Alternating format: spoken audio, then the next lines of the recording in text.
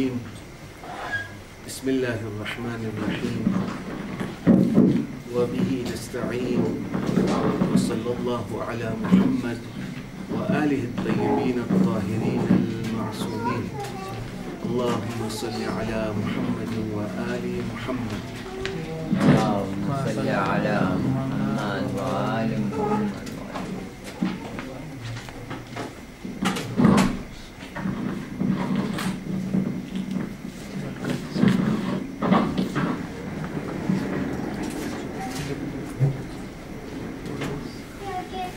Although it was announced that we are going to have a course on child upbringing, but 2 days is not enough.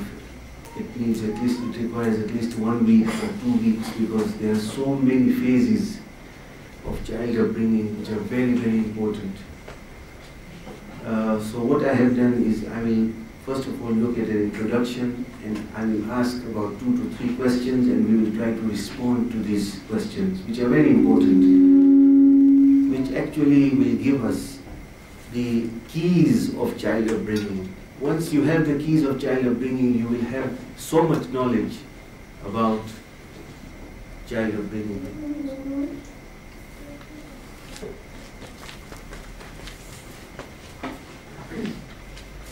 The Holy Quran in chapter 25, verse number 74, mentions a dua of a group of people who are known as Ibadur Rahman.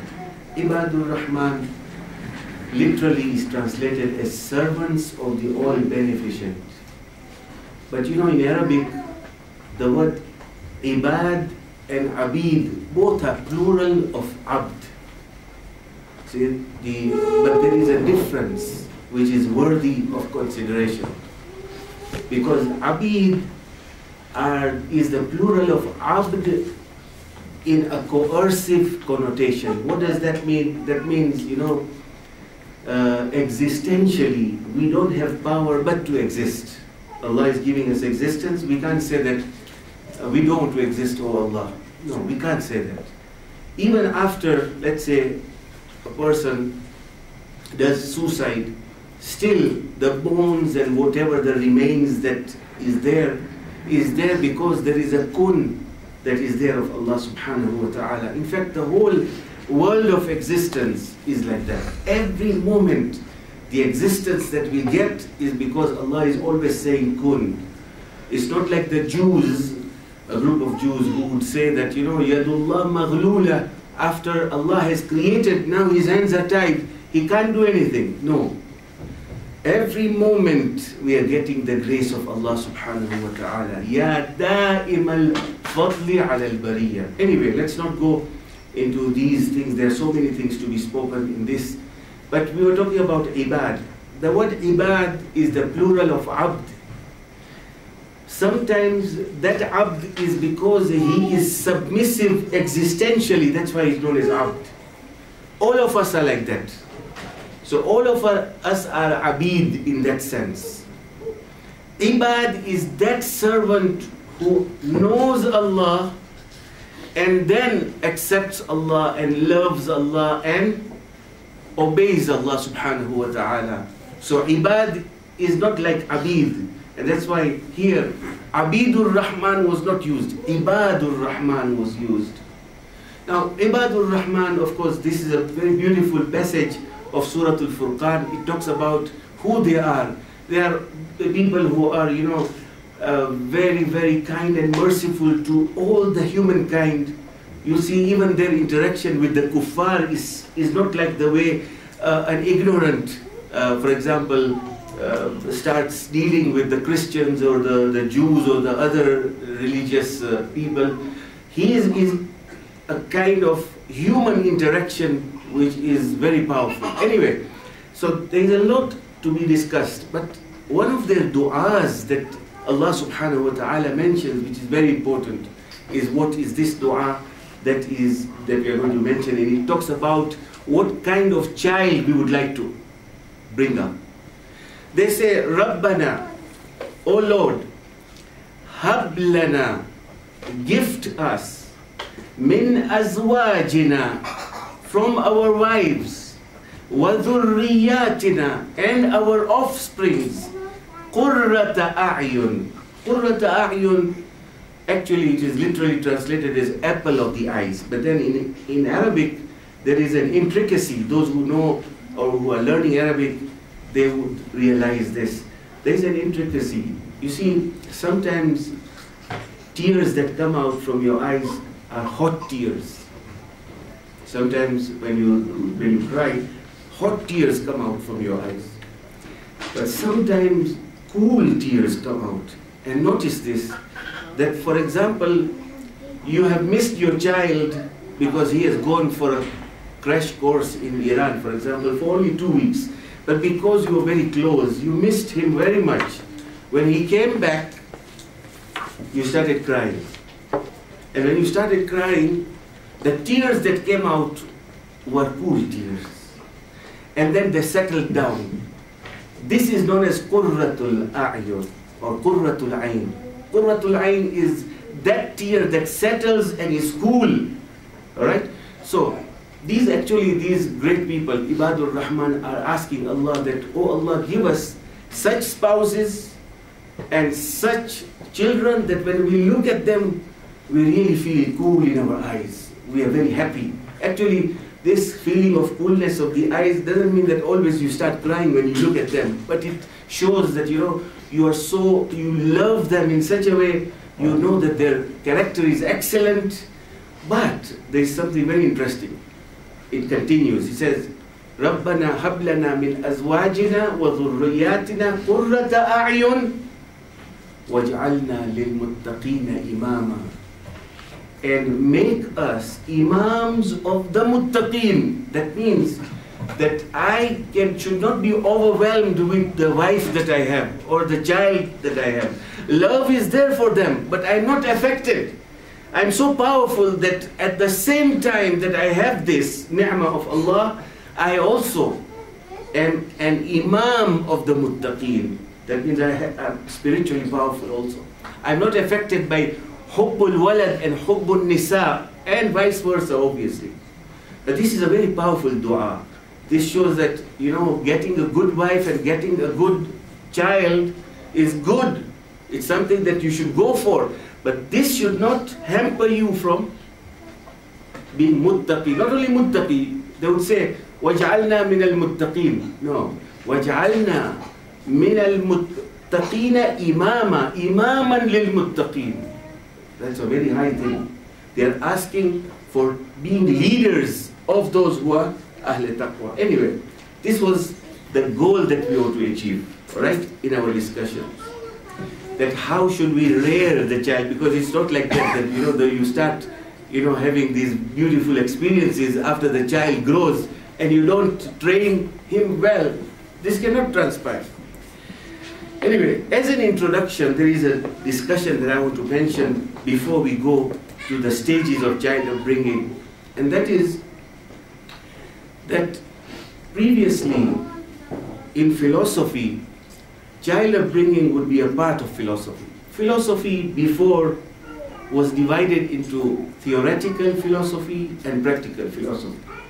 Theoretical philosophy was subdivided into mathematics, logics, metaphysics, science, and so on. So even mathematics was philosophy at that time. If you look at the Aristotelian division of the sciences, you'll come to realize that actually these divisions were there. Theoretical philosophy, under theoretical philosophy, we have all these subjects. Even science was a part of theoretical philosophy. But practical philosophy was divided into 3 important categories, which I would like to mention here. I don't know if this is long enough so that I can move around freely or not. No, Sheikh. It isn't.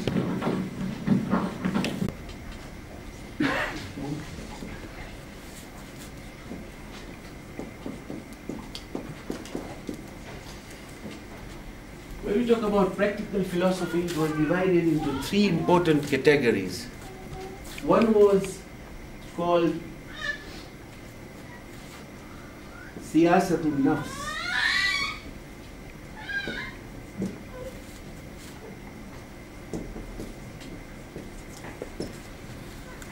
see the word siyasa that afterwards was known as politics is actually the literal meaning of siyasa means to control and to manage. All right, siyasatun nafs is the same thing as what we know as ilmul akhlaq.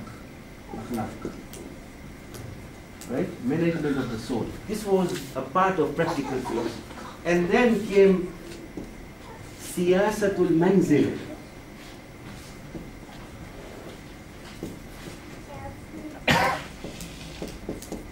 Siyasatul manzil was also known as, you know, the word economics. I would like you to do some homework for me. Go to the word economics and look at the etymology of economics. You'll find that it is not what we know about it today. Economics comes from the word oikonomia, and that means the management of the house. How should we manage the house? But because one of the most important things was management of how to spend and so on, it came to be known as economics. So this is tadbirul manzil, or you can say today, obviously, in Arabic it is better to say tadbirul manzil.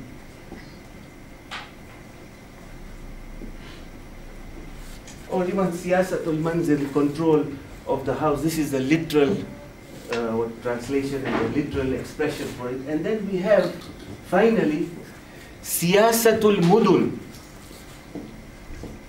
Siyasat al-mudun, which we say politics. Management of the country and the cities. Now this was so beautiful when it came to the division and the categorization, because it was such that if a person has not got siyasatul nafs, then he can't go through siyasatul manzil. And if a person has not finished siyasatul manzil, then he cannot go to siyasatul mudun. So if a person has purified his soul, that means that he has already, now he is ready to get a wife. But if he has not purified his soul, and for example, his faculties of desire, anger, and appetite are not in the state of equilibrium, then to get a wife is easy, but you will find that there will be a lot of problems. He will not be able to control the manzil. See, of course, when it comes to siyasatul manzil, it's a whole science. Inshallah, if we get the opportunity, I would like to discuss this especially. What kind of house can you get? Where should it be? What is for example, the height of the house, everything about the house and location, and then in the house, what are the things to be listened, what are the things to be done. This is a whole science of tadbirul manzil. So if a person has not gone through this first, then he cannot go through this. Sometimes we find it is funny that a person has not gone through this and he is doing this already. Because we have what we call jamats, isn't it? We are controlling a society. It's a mini country or a mini city, we can say. It's a society that we are controlling. You will see that sometimes we have not yet finished these and we are going to this. And we have not finished this and we are in this. So this is a very logical way of expression of what to be learned and where to go, where to start from. Siyasatul nafs, and then siyasatul manzil, and siyasatul mudun. Ibn Sina has got a very good treatise. Unfortunately, it is only in Arabic and Persian. But if it is translated, it will be very helpful to you people. Because he is talking about siyasatul manzil. And he's telling us that how, for example, to start with the child. What should we look at the child? How should we, for example, monitor the child's behavior slowly and gradually? There is another book also I'm going to introduce to you. It's translated into English and it's one of the best books on this. Inshallah, I will give you some names, then you can go and try to get them. Because unfortunately this has not been discussed, or is not being discussed even in our houses today. There was a time when Sheikh Nasiruddin Tusi was discussing siyasatul manzil. Ibn Sina also discussed siyasatul manzil, and so on. Now this was just an introduction for you to know where are we. We are talking about the second phase of management. If we are able to control our children properly, then we can try to take up higher posts of, for example, becoming the chairman of a place, or becoming the, for example, the head of a certain, for example, area, and so on. Now, one of the most important things that we would like to discuss, because now I know if I go into these technicalities, then we will not be able to cover what we want to cover, and we only have 2 sessions. The first question that I would like to ask, because all of you are paying attention and you are interested, I would like to make it an interactive discussion. So I would like you to answer when I ask you, all right? The question is, when does child upbringing begin? When does it begin?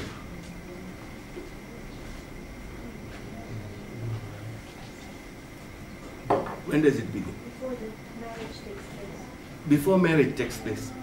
When? Before marriage, when? You're choosing your spouse. While choosing your spouse, okay? Before marriage takes place, while choosing your spouse, when does it take place? I have read in a book that it starts before 20 years Okay. of getting a child. It is because your parents need to train you to get a nice child. So it's like 20 years before you get a child. All these answers are right. Even this answer is very good. 20 years before. What else? What other answer do you have? Yes? Maybe at Bulugh. At Bulugh? Yeah, so once you become Baligh Yeah. and you're conscious of your actions, Yeah. then everything that you do has an effect, and then it just carries forward until you choose your spouse, and then No, but I'm talking about the child upbringing, training the child. It's not at Bulugh time. Bulugh time is very far.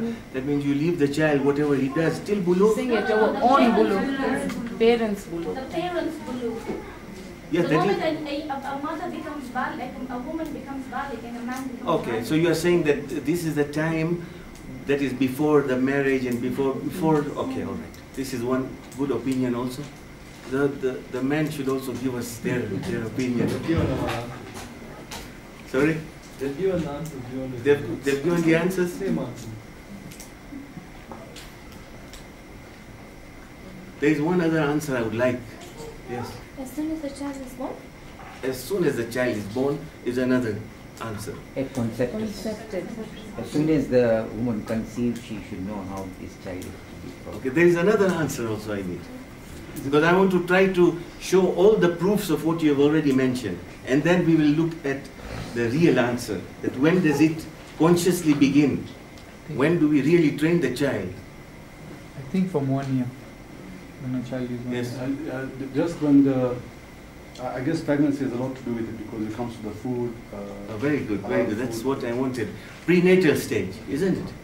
Prenatal. Okay. One more answer.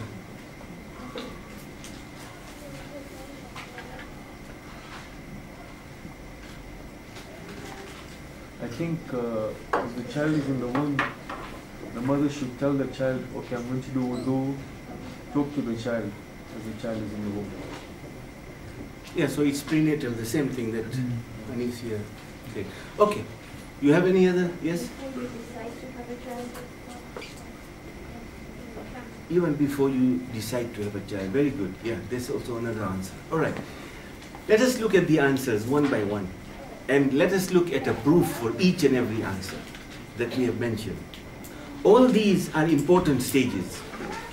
But then we will look at, which is actually the answer of when do we literally start training the child. All right? And that is very clear. All of you know when do literally we start training the child. First is after birth. All right? One of you mentioned after birth. The Holy Prophet sallallahu alaihi wasallam is reported to have said that every newborn baby, kullu mawludin, yulad ala al-fitra. Every newborn baby is born with fitrat, with an innate nature which every human being has naturally.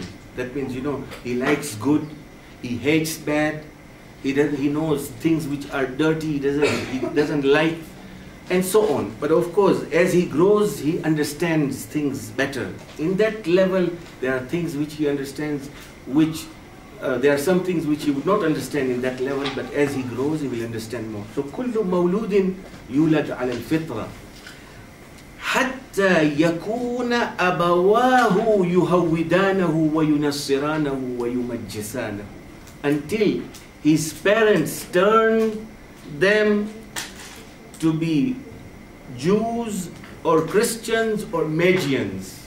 So it means that, you know, the change that happens is not genetically. You see, or some people say that it's only nurture. You see, there is a debate between nature and nurture. Google this, it's very interesting. And I think Dr. Saib here knows about it because he is also in this field. That does nature influence child upbringing or nurture? That means, you know, the environment and how you nurture the child. Some are of the opinion that actually it is nature only. You know, it is the genes that have given every information. And then there is another group that says it is no, it is nurture. You don't talk about these genes, they don't have any effect. But Islam takes the moderate course, that nature as well as nurture. Not that these genes don't affect, no, they do affect. They have a kind of facilitation, not that they have a cause which is a perfect cause. When you talk about a complete and perfect cause, that means that if because he is the son of this person, he will become this way. This is not there. So it's not a cause which is a complete cause, but it is a facilitation. It can be changed. يُخْرِجُ الْحَيَّ مِنَ الْمَيِّتِ وَيُخْرِجُ الْمَيِّتَ مِنَ الْحَيِّ.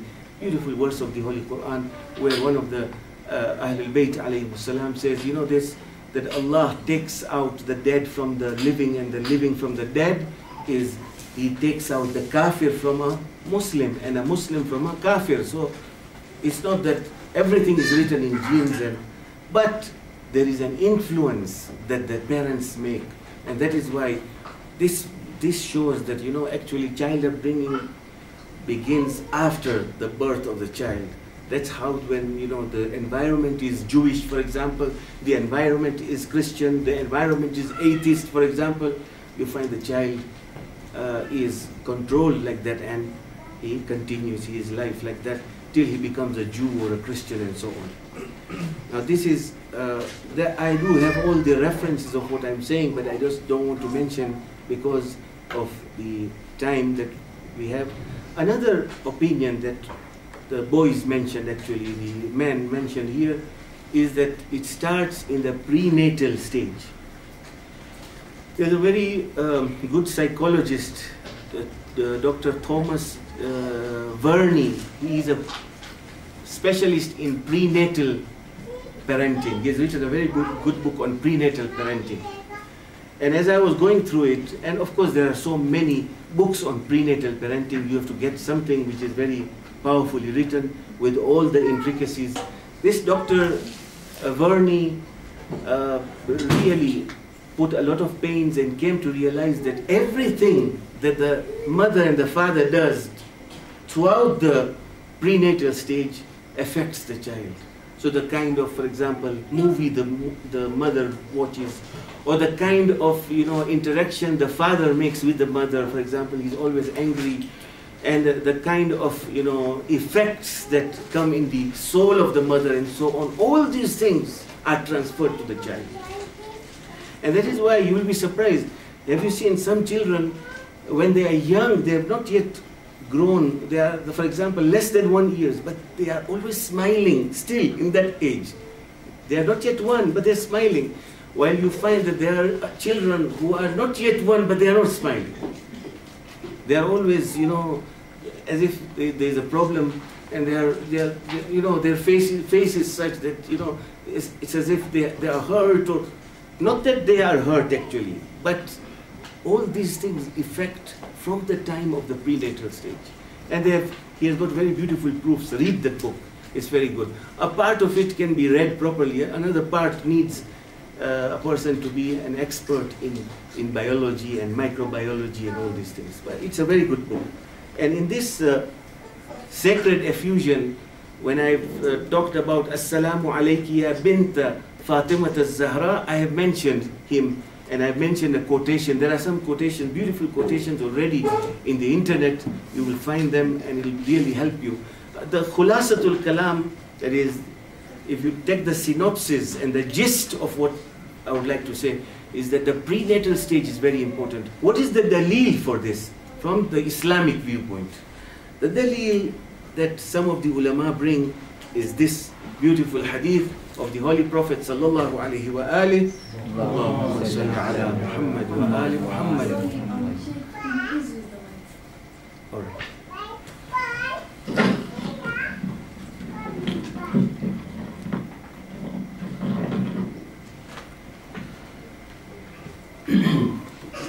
The Holy Prophet sallallahu alaihi wa alihi is reported to have said, "Ash-shaqiyyu man shaqiya fi batni ummih, was-sa'idu man sa'uda fi batni ummih." The wretched shaqi is a person who is wretched. The wretched one is a wretched one in the womb of his mother, and the prosperous and felicitous one is the felicitous one in the womb of the mother.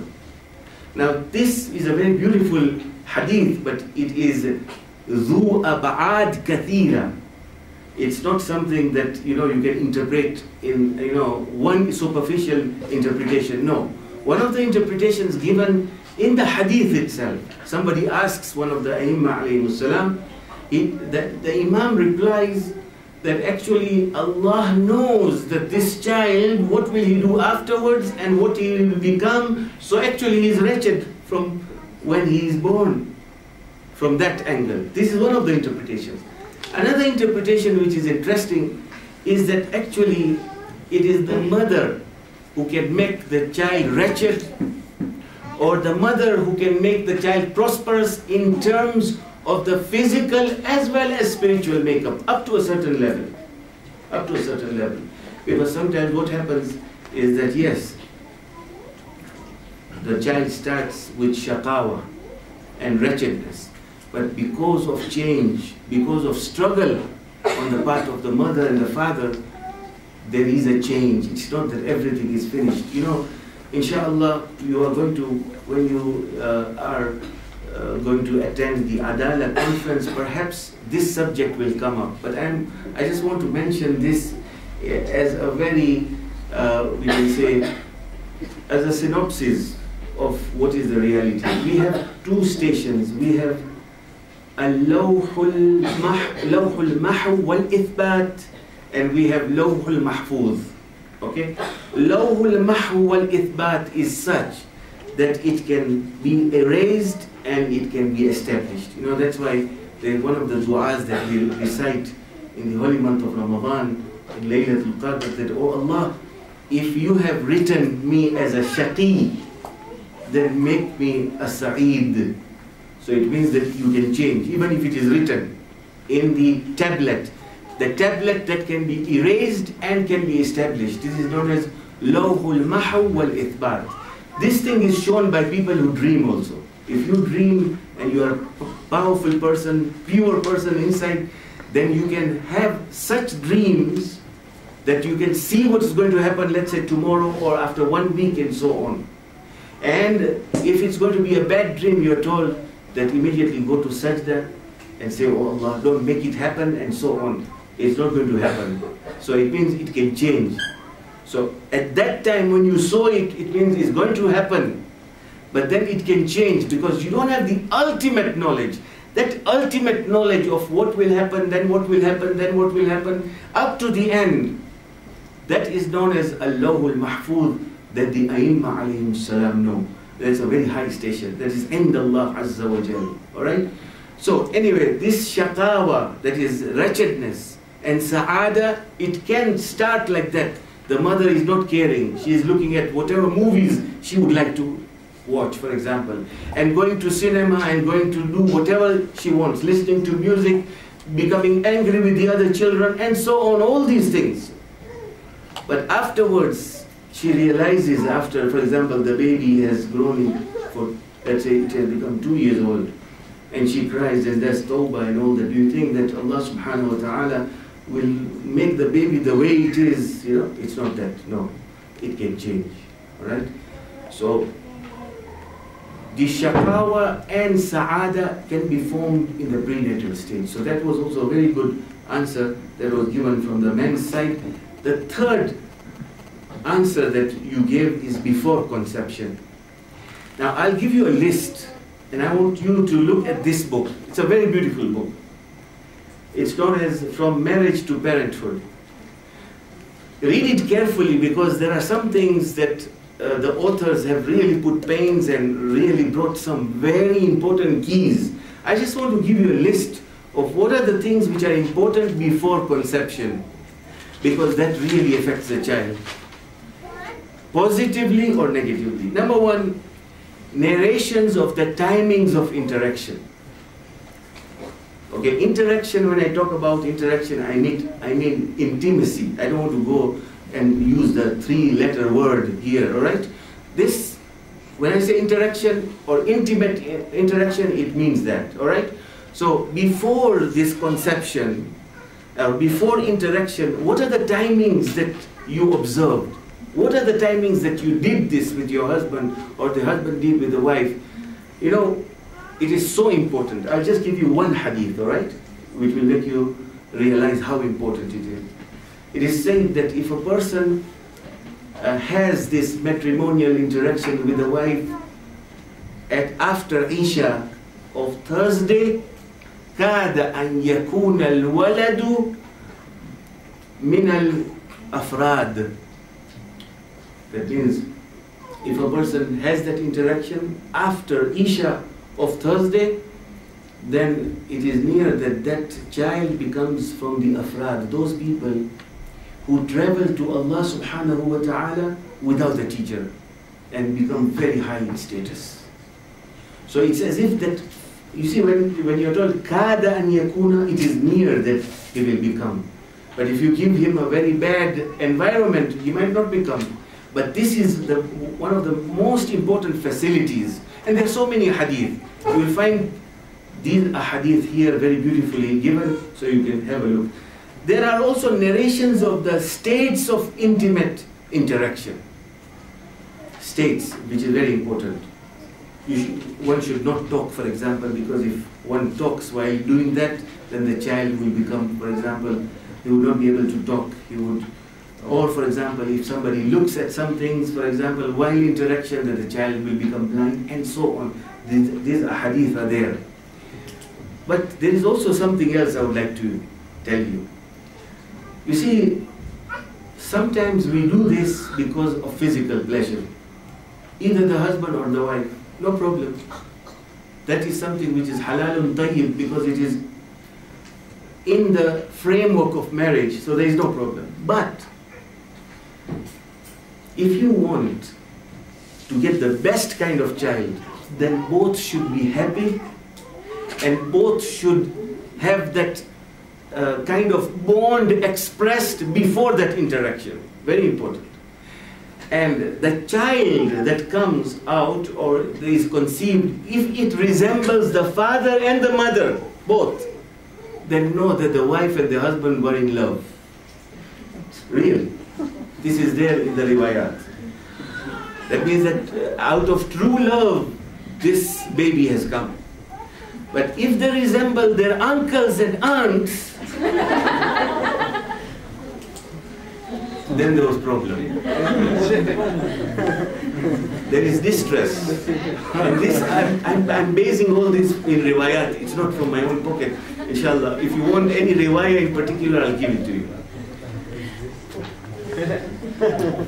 Also, there is another very important thing that we have narrations about before conception, and that is the food that you eat. Very important. Like, for example, we have that hadith, some of you may have seen, that there was a very handsome child brought near one of the imams, and the imam said that the father of this child has eaten quince fruit before conception, before interaction, so that that child becomes so handsome or so beautiful, whatever. The quince fruit is something that is available in some countries. In Iran, there is plenty. We also have jam of quince fruit. So if you really want it from Iran, those who go to Iran, they can ask for the jam if you don't get the fruit itself. Anyway, So it's not only that, there are some very important foods and their effects, spiritual effects. Unfortunately, we don't have this in English, but we have an encyclopedia of the kind of fruits and vegetables a person can eat and how powerful it has an effect in the child and so on. For example, one of the things that really makes yourself Nurani as well as the child is pomegranate. Eating it on a Friday before having eaten anything or drunk anything in the morning. And that gives you power for 40 days, Nur for 40 days. If you are able to eat 2, then 80 days. This is there in the riwayah also. And when you eat it, don't share. Because it is said in one hadith that, you know, there is one seed of it, which is the seed of Jannah. So try to get, don't even, the moment you open and you see some brown seeds and all that, Shaitan comes and tells you, no, you'll not get it. You are not Jannati. No, you will get it. And you might get it now and again. And if you have eaten that seed, then the conception that will transpire will be like that of Bibi Fatima Zahra alayhi salam, because the fruit that the Prophet ate, from that fruit of Jannah, Bibi Fatima Zahra alayhi salam was born. So we should also try whatever we can. So food is also very important before conception. Another area, and many of these things, nearly everything is there here. So, you know, this is a very good book. You have it, and it is there in PDF form also. You can download it from the internet. Narrations on what to think while intimate interaction. Very important. Narrations of what to think. You see, I'll tell you, the riwayah is like this. If the husband thinks of another woman while he is interacting with his wife, perhaps because of getting interested in getting married to another one or looking at somebody else's wife with lust and so on, which is all haram. But if this happens, then the child that is going to be born will be a khuntha, male and female. What do you call that in English? Hermaphrodite. Yeah. What the doctor just said. Can you say it loudly? I don't know. Hermaphrodite. Hermaphrodite. All right. So it's like that. And you will see these people in India. I've seen so many, because when I went in India, I saw is she a woman or she's a male? So the face is like a male and she has male characteristics, but she's a female and so on. So if you don't want that, the husband should control his imagination. A very important thing that we learned when we were young, that, you know, if the mother who is pregnant looks at a very beautiful photo, then the child will also become like that. That is wrong. Actually, that is wrong. According to Imam Ali alayhi salam, there is a hadith that says that if you think about a good thing, like Imam al-Hussein alayhi salam and his personality and all that, you'll find that the child will have such a personality and he will have nur and so on. In fact, when there is interaction done, you should start reciting the dhikr of Allah subhanahu wa ta'ala, because this is halalun tayyib. You are not doing zina or you are not doing something which is haram. You are doing halalun tayyib in the way Allah wants. I read a hadith which was ajib also. Listen to this carefully. Especially on 13th, 14th, 15th night, you are told that you should not have interaction. First night and last night also, the lunar one. 15th night, why? Because the jinns also, they have interaction with their females. So what they do, but the evil jinns I'm talking about. The evil jinns, what they do, they also come to your room and they also want to do with your wife also. So it becomes shariku shaitan. And that's why you're told in a hadith from one of the Aimma alayhi salam that when you want to be near your wife, they say Bismillahir Rahmanir Rahim. And the shaitan will go away. And of course, this should not be done on the 15th night, because if that happens, the child becomes mad. We have this hadith in this book. So I'm just giving you a glimpse of some of the things. Most important is your imagination. Make it so pure. Think about your husband, and the wife also should think about the husband should think about the wife, and wife should think about the husband, and so on. Don't think about some other things. That is not good.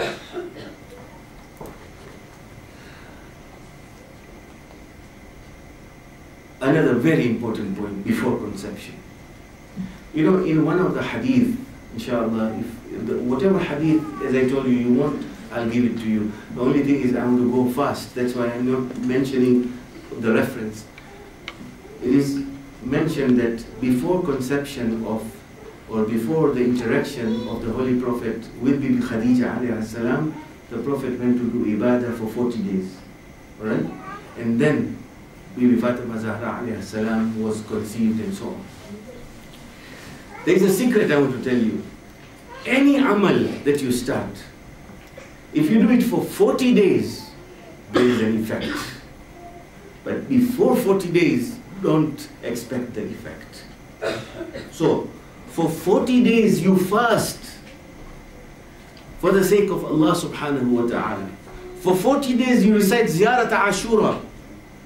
For 40 days you recite the dhikr, like Inna Rabbakum Allahu alladhi khalaqa as-samawati wal arda fi sittati ayyam, the 70 times that makes you very powerful, your iman becomes powerful. For 40 days you do that. See the effect. It is tremendous, and 40 is a key for the effect. Alright? This is given by Ayatollah Hassan Zadeh Amuli in his book Noorun ala Noor. So this is one of the keys before conception. Another view that one of the ladies mentioned, which was also a very beautiful view, is before spouse selection. That child upbringing starts before spouse selection. And that is also right. We have some hadith which are very interesting. For example, look at this hadith. This is from Al-Kafi. قام رسول الله صلى الله عليه وآله خطيبا فقال أيها الناس إياكم وخضراء الدمن. قيل يا رسول الله وما خضراء الدمن؟ قال المرأة الحسنة في منبت السوء.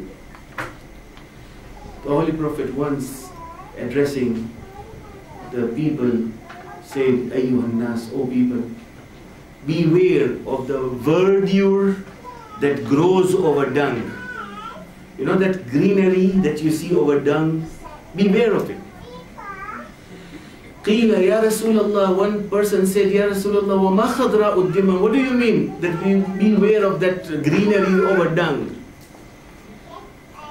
The Prophet said, a beautiful woman but of evil parents. Beware of that. She may be very beautiful, and vice versa. Here, there was a very beautiful interpretation Ayatollah JAMADI-UL-AKHAAR gave, one of the great mufassirun today. He said that this is just a principle that is given here by the Holy Prophet. Don't think it is literally only a beautiful woman of evil parents. It also means a beautiful male or a handsome male from evil parents. Same. إِيَّاكُمْ وَخَضْرَاءُ الدِّمَنِ. So, this is one of the things that tells us that actually Khadra'ud Diman shows that that growth is bad itself, and whatever will happen after that also will be very bad. So you should be very careful of that. There is another hadith also which is interesting. قال أمير المؤمنين عليه السلام, again this is in Al-Kafi, إياكم وتزويج الحمقاء فإن صحبتها بلاء وولدها ضياع. This is an ajib tradition. You know, I have done some research. I want to tell you this hadith, and I want to give you another section of this hadith. This hadith says that, you know, beware of marrying with stupid women. Now, when you say stupid women, we don't mean mad women. Hamqa is a woman who is interested in food and drink and clothing and all that. But if you tell her that let's go in the mosque on time, no. If you tell her that, you know, there is khushali today, instead of, you know, really thinking about which lecturer will come, she'll say, what clothes will I wear, and so on. So everything is worldly, you know. And also hamqa also refers to one who is a tube light. You know what I mean by tube light? one who is, for example, cannot analyze. You are trying to analyze something. She's listening. Sukida. She doesn't know. And vice versa, obviously. Males also are like that. But then, there are ahadith that say that don't marry stupid women, but good women, intellectual women can marry stupid men, no problem. Yeah, that is no problem. Because the child is with the woman, isn't it, for 9 months. So if it's a stupid woman, you can imagine carrying a child for 9 months in that way. But the male is not caring, isn't it? So perhaps this is the secret. I'm saying perhaps this is the secret. This is what I analyzed. There can be another analysis. But in riwayat we are told that the ahmaq, no problem, can marry with an intellectual woman. But vice versa, don't do that. There must be a reason. Anyway, this is one of the reasons given. Another answer to when the conception or when the child upbringing starts was given by one of the sisters here. That is also very, very important. She said 20 years before the birth. But according to Imam Hussein alayhi salam, centuries before the birth. Centuries. Look at Dua Arafah. Recite a salawat, please. I'll just give you the translation of the Arabic. You read it, inshallah. It's a part of Dua Arafah that we recite. You created me from clay, then established me in the loins, safe from the unpredictable turn of destiny and the difference of times. Then I have been shifting from the loin to the womb along the course of the bygone days and the past centuries. That means Imam Hussein alayhi salam says that, oh Allah, I've been traveling through the different wombs and loins up to where I came. It's not that I just traveled from the womb of Fatima Zahra alayhi salam and the loin of Imam Ali alayhi salam, but centuries till I came. So this is one of the very beautiful indications. Another one is what we recite in Ziyarat Warith. Ashhadu annaka kunta nuran fil aslab al-shamikha wal arham al-mutahhara. I bear witness that you are a light in very lofty wombs. Fil arham al-shamikha. Ashhadu annaka kunta nuran fil aslab al-shamikha wal arham al-mutahhara. And pure wombs. So you did not come out from one womb and one loin. No, you had come out from very pure wombs of the past ladies who carried your light and continued. Similarly, we also have the same thing. You see, another thing very important, somebody would say, no, but we were Hindus before, what kind of purity we had? No. Hindu religion also, if you look at the Upanishad, you look at the Panchatantra, and you look at so many of these books, there are realities. Today, a book like Panchatantra has been translated into Arabic and Farsi, and it is being taught, and it is being commented by great ulama who are Urafa. Panchatantra is known as, it's known as Panchatantra, but in Arabic and Farsi it is known as Kalile wa Dumne. It talks about animals. It talks about some very important stories that talk about lofty concepts of religion. So it is not something that we should say because it is from Hinduism. Hinduism at one time was correct. We had prophets and so on. It was after that which was interpolated. The interpolation version is what we have today, which we can't accept. But if you look at the past, you will find that some of these are known to be prophets also. But we cannot for sure say that this was a prophet or that was a prophet. Allama Tabatabai in Al-Mizan mentions this. He says if you look at these books, you will find pure tawheed from these books. But what we have to do is try to analyze and look at the good things and leave the things which are incorrect. So anyway, this was a very important question. But what is the answer? The answer is conscious child upbringing starts after the birth of a child. Is when the conscious child upbringing starts. Although all these phases are important, You see, I always tell one very important thing to the youth who want to get married, that make your aqaid and akhlaq powerful, and then get married. Then, of course, spouse selection is something very important. And then after that, you really have a very powerful life. But if you have a shaky aqaid, a shaky akhlaq, and you get married, and then you will have problems. Obviously, it is not that everything is over, no. It's going to, you can really manage, but then it will take a lot of problems. Now, let's quickly start the course, okay? The second question is, what are the stages of child upbringing? Today we will look at the first stage of it. The Holy Prophet sallallahu alaihi wa alihi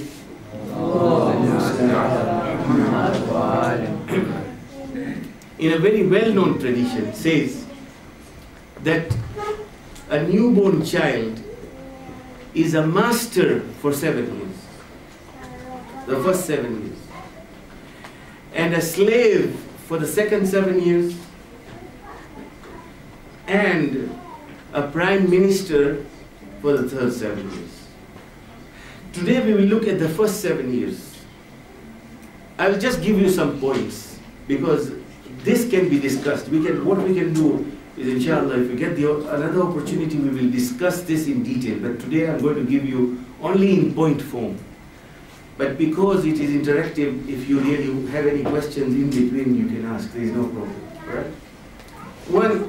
One of the most important things in this phase, which the mother should really be careful of,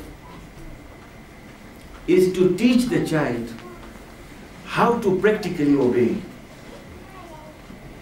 Practically obey. How to practically obey? How? Not by words, no. When the child says, Mama, do this, and you know that it's not something which is haram or it will hurt him or something, do it. Can you off that light, please? Do it. Can you, for example, put something for me soft here, it's so hard here, this, I don't like it. Especially when they start talking, it becomes a really difficult thing, isn't it? Do this for me, do that for me. And questions continue and continue. I've seen one example just when I was in Mombasa just now. There was a young child asking the father, okay, look at this, you know, I can do this. And the father is, really is getting problems in answering all these questions because he has to look at something else. But then you are told that at that time, if you are very patient and you look at the child with love and you continue like this, then you are practically teaching him how to obey in the love manner, not in the manner of, okay. Sometimes you can obey the child, but your reaction is not a good reaction. It is not out of love. So what I've done now is I'm going to give you some bullet points of how to practically obey the child. All right? Number one is whenever the child asks you something which obviously you know that you can obey, like for example, I want water, I want to do this, take me to look at that picture, do this for me, carry me, for example, and so on. It's going to be difficult for you, but the first important stage or first important point in obedience is show the willingness. Never make him think that you are not willing. Never make him think that you are tired or you are stressed out or no. Because here you are actually training the child how to obey. And you will find after 7 years, even if he is in problems, he will just smile and say, okay, mother, I'll do that. Why? Because you taught him for 7 years. He also saw you that you are, for example, you have perspiration and you have gone through difficulties and all that. But still he says, but this is how to act. I will also act like that. Willingness, number one. Number two, swiftness. Upachikaris. Mami, off kai nako. Pachikaris. Beta? This procrastination and pachikaris, sometimes it never even comes, actually. This should be avoided. It should be prompt, swiftness of action. And obviously, if you can't do it swiftly, there is a way of trying to divert his attention and make him think something else so that he is still happy. You'll be surprised. I saw a young lad in one of these countries, the mother would do this same trick of trying to divert the attention when you can't do it because of a lot of problems. A time came that the mother said that he also diverts my attention sometimes. So, you see, when it comes to obedience, the second thing is swiftness. The third thing is perfection in obedience.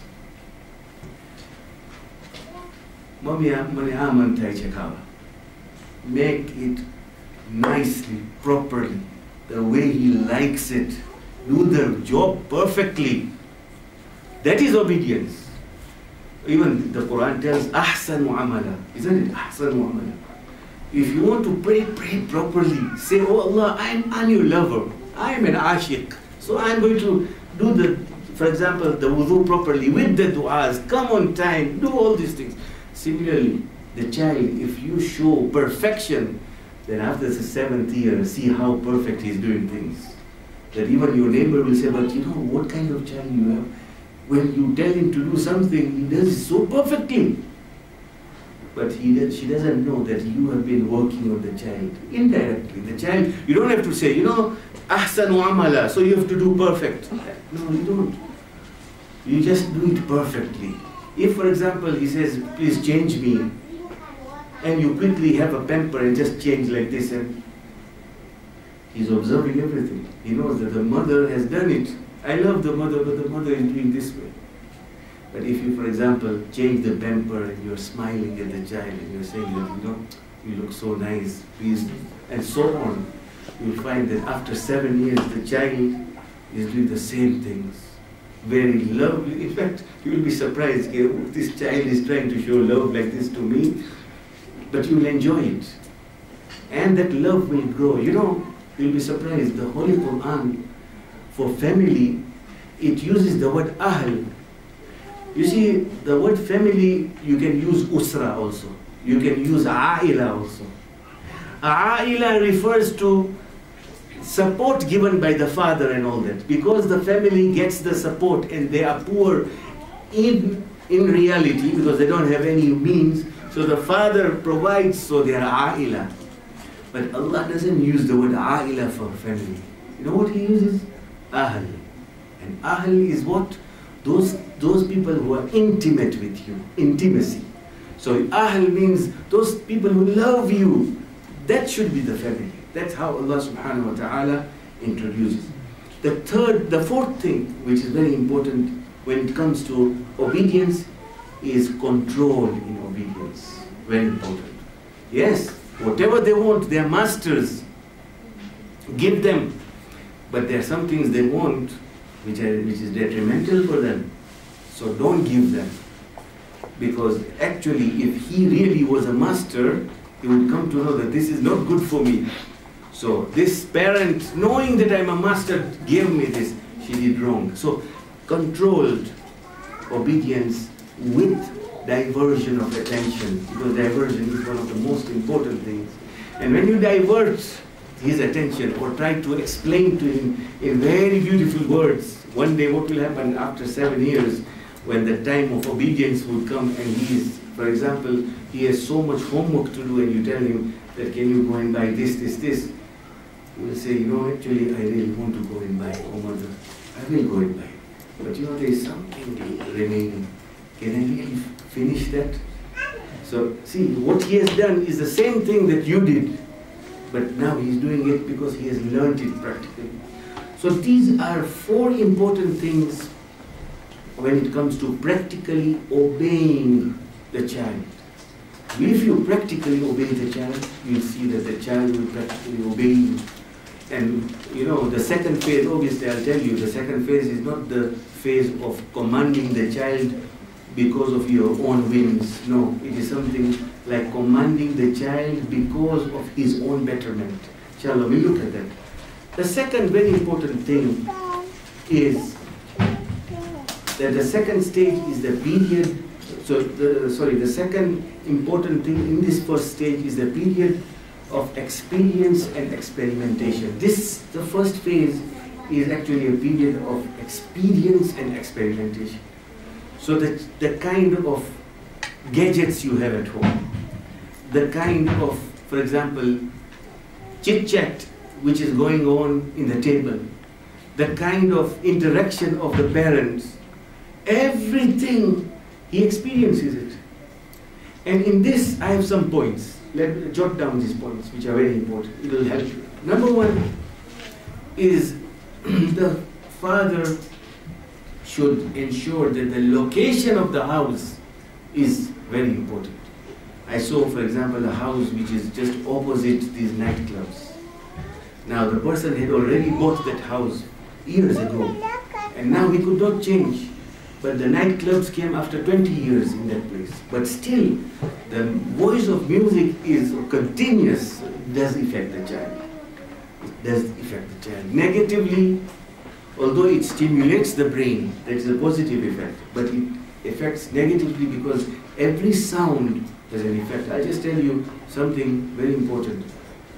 Allama Tabatabai had a brother known as Sayyid Ilahi Tabatabai. He was also very powerful. But Sayyid Ilahi Tabatabai hadn't written a lot like Allama Tabatabai wrote. He wrote a book on music. Sayyid Ilahi wrote a book on music. What sound affects where, in what part of the brain, and so on. How, you know, these songs that the mom recites, what do you call? Lullaby. Yeah, lullaby and all these things. How does it affect the brain? And what sound affects how and so on. He wrote an epistle, and thereafter he came to realize that it would be misused, so he tore it and he confiscated it. What I wanted to get from here is that music is a whole art. It's very important. You know, the problem is our ulama, contemporary ulama, do not study it in depth. But if you look at the past Shia ulamas, you find that they have books on music, a whole book on music of what sound does what and so on. But today it has become a specialized field, and the West is progressing. Have you realized some of these supermarkets having this very beautiful background music? You say that I want to go and buy only butter. I'll only buy butter. But you come out having done so much of shopping because they have worked on that sound for so many years. Alright, so anyway, the location of the house is very important. As the child grows, when he comes out, in the West we have these billboards, isn't it, of naked women and so on and all these things. It should not be, the location should be very, very important. That when you come out, these things should not be seen and so on. Music, nightclubs, massage parlors and so on, all these dirty things which exist should not be near the, instead, mosques should be near the house, libraries should be near the house, neighbors should be very good and so on. Location is important, yes. What happens when there's nightclubs and the mosque next to the house? It's a very interesting question. If you can avoid that place also, it's good, because obviously the mosque is a good thing, but the nightclubs would. Like for example, when I went to Reunion Islands, the university was here and the mosque compound was here. And you know, there, I was told 80% are illegal offsprings. 80% of that Reunion Islands. There's a lot of facade and all that. So literally, if you go to that mosque and come out, you will find these people coming out with clothes inexpressible. You can't even look at them from university. So such a location is not good. Although you said it's a mosque, but then such a location, the house should not be in that location. And when you go with your children, tell them that, you know, have taqwa. And obviously, there is one point I would like to tell you, something that will really help you. Don't think by closing the doors and not making them see these bad things, they will be very powerful. No, you have to always tell them while you are eating, while you are, for example, playing with them and so on, that please don't do this, because of course as they grow, when they are young, they don't know these things, so you don't have to tell them. Especially in this first period, you don't have to talk to them about these things. You are not teaching them practically. You are not teaching them instructionally, you are teaching them practically actually. So location is one. Number two, environment for the five senses and the facilities of imagination and estimation. There's a very important thing that has been mentioned by Allama Tabatabai and other scholars also. And that is, you know, we are told that the doors of hell are 7. And the doors of heaven are how many? 8. How? The 5 senses and the quwwah of khayal, that you know, quwwah of khayal is the imagination, that part of imagination that imagines objects. For example, you imagine a camera, you imagine this house, you imagine so many things, these physical things. This is known as khayal. And then what we call wahm is there. Wahm is not how we conceive. Wahm is atar wahm, you know, this is something which is wrong. No, wahm means when you think about metaphysical things. Like for example, when you think that my mother loves me. So this love and thinking of love is in a part of the brain which is not the same as the imagination, which talks about the physical objects. So these are the 7 doors of hell. These are 7 doors of hell. The eyes, you can either watch halal or haram. The ears also, the same. All the 5 senses have a halal and have a haram.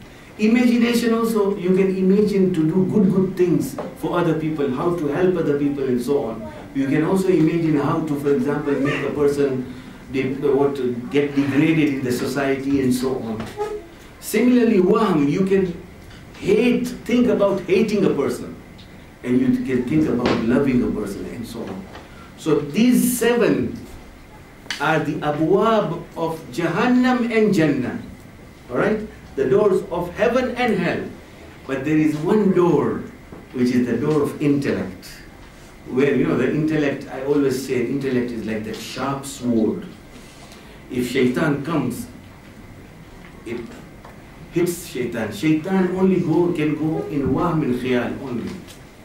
But aql is like a sharp sword. When you understand intellectually, you go forward and you get Jannah. Because of aql, you get Jannah. Some of the ulama also say that it is not only aql, but it is the heart. One who has a pure heart, only he can go to Jannah. So this is the 8th door, which is only of Jannah. Jahannam has no way in that heart or the intellect and so on. So I just want to tell you that if you facilitate good things for these 5 senses and the quwwah wahmiya and khayaliyah for 7 years, then you see in the 8th year, this person is so powerful. In the table, when he talks to you, you think, subhanallah, how does he think like this? How does he imagine like this? Whenever I talk to him, he's optimistic. He's never pessimistic. Why? Because you made that environment for 7 years to be always optimistic. You know, in the table, if somebody says that the father says, please stop over here. How do you know that he thought this? No, perhaps this, perhaps that, perhaps that. Subhanallah. So he's registering, he's not discussing, because he's young, he can't discuss. But after 7 years, if somebody talks to him pessimistically, he will say, wait a minute, how do you know? Maybe it is this. We are told that to think about a moment 40 times on different issues, and that perhaps he forgot, perhaps he was not well, perhaps he did this because of this.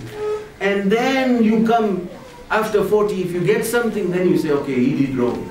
You know, like I give this example that, you know, you have a friend in the mosque, and one day you go and you see that the friend is also not looking at you properly.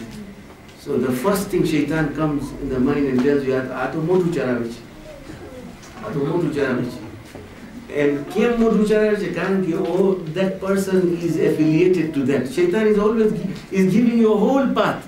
You know why this person is acting like this? Because of the friend that she has there, and that one doesn't like me. And now, you know, it's cooking inside, and you start hating this person. After 2 days, you come to realize that she had come in the mosque, but she was not feeling well. And that's why she never called many people. It was not because she had any kind of rancor in her heart. So whenever we see these experiences, we should not conclude. Optimism is actually a key which is very vast. All right. When we talk about environment, the controlling these things, there is one thing also. I think my time is over, isn't it? 9 o'clock. So if you want me to continue for 10 minutes, recite a salawat, please.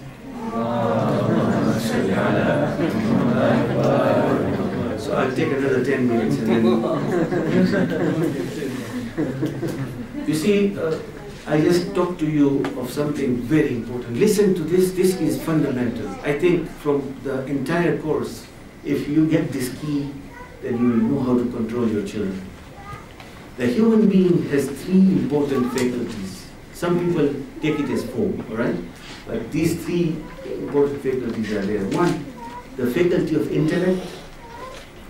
For this, I would like you to refer to the book of Tony Buzan, known as Brainchild.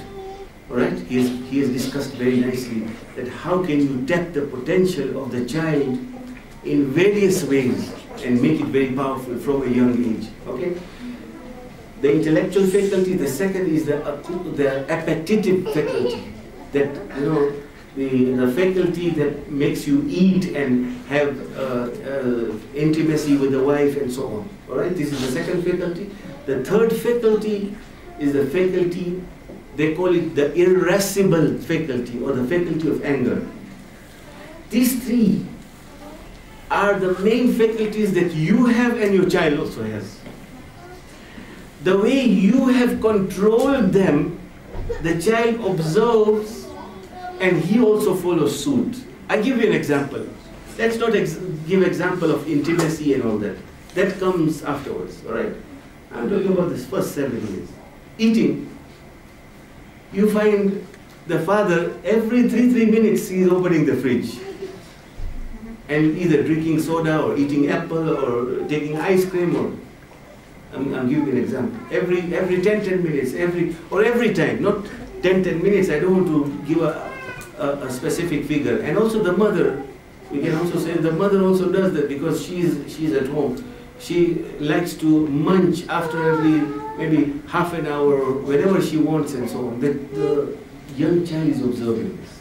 And he also does this. And the mother, because of the mercy she has, she says, Baba, no problem.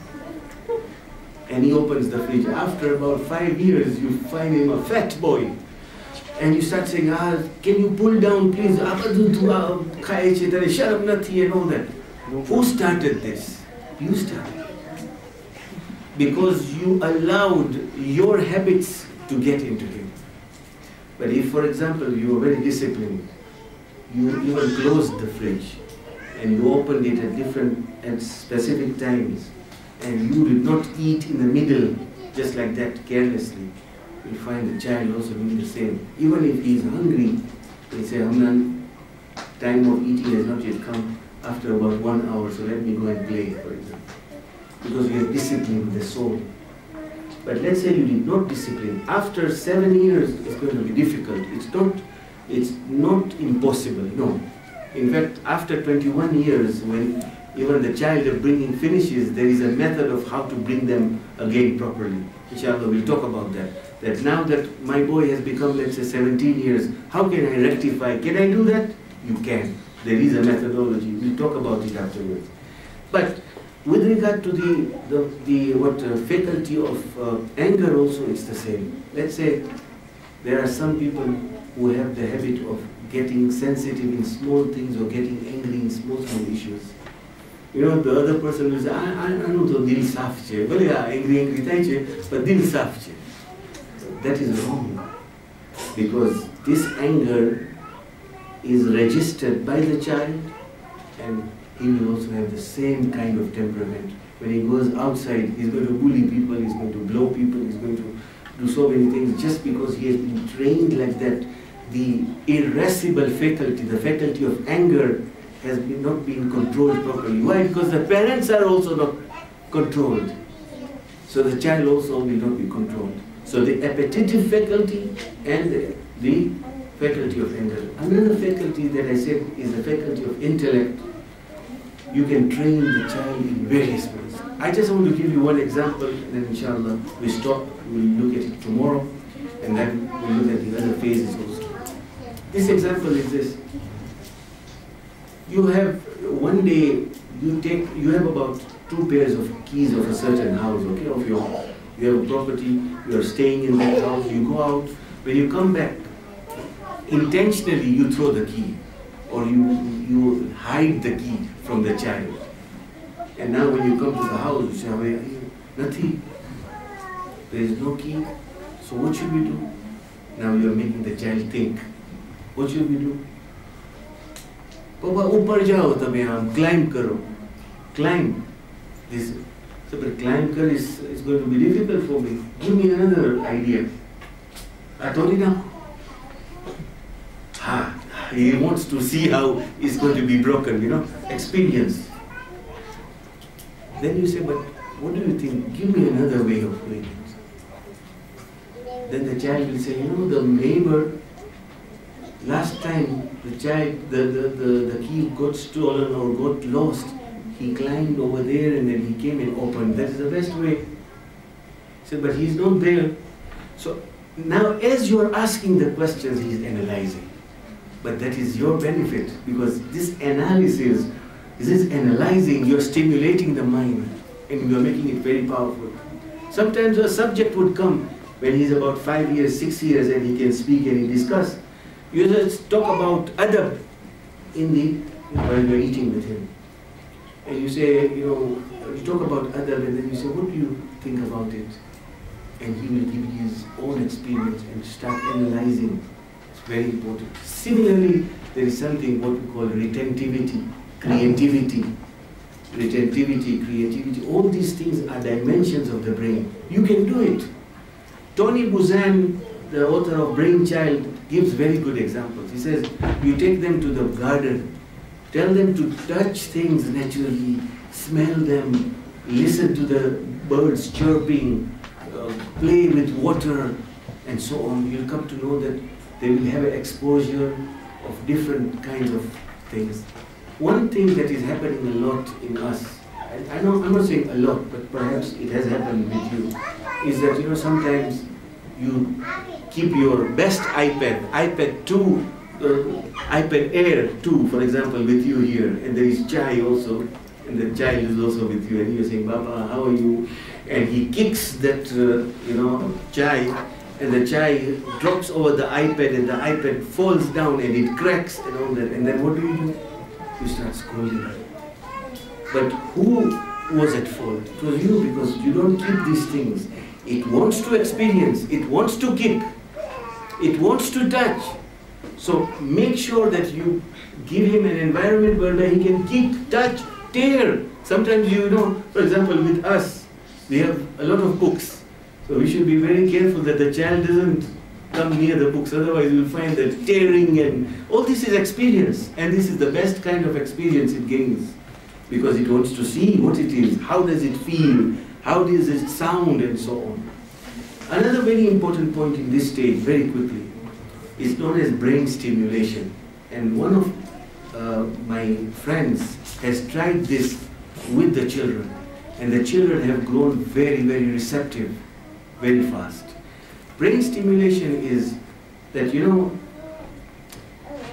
at a certain age, make the child see different colors, taste different tastes, but not mechanically, the way, okay, now taste this, now taste, no, not like that. Naturally. It should be in an environment where it should be naturally done. Like, while you're in a garden, you are eating, for example, different kinds of fruits, popo, and for example, different kinds of fruits. So there are different tastes, and you make him taste a bit. So while you're making him taste, it stimulates the brain, because the brain registers another kind of stimulation.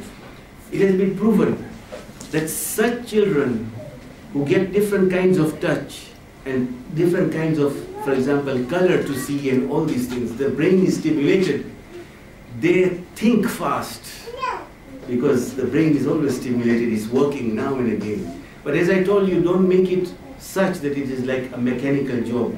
because it can backfire. It should be like going to the garden, having a picnic, and you know that consciously, although we are enjoying by sitting with our friends, but the child also, we are working on him. Very, very important. There are so many things. Inshallah, I will also give you some reading material so that you can read. As I told you, this is not a very full-fledged course because we only have 2 days. We will continue tomorrow, inshallah. Walhamdulillahi Rabbil Alameen. وصلى الله على محمد وآله الطيبين الطاهرين المعصومين.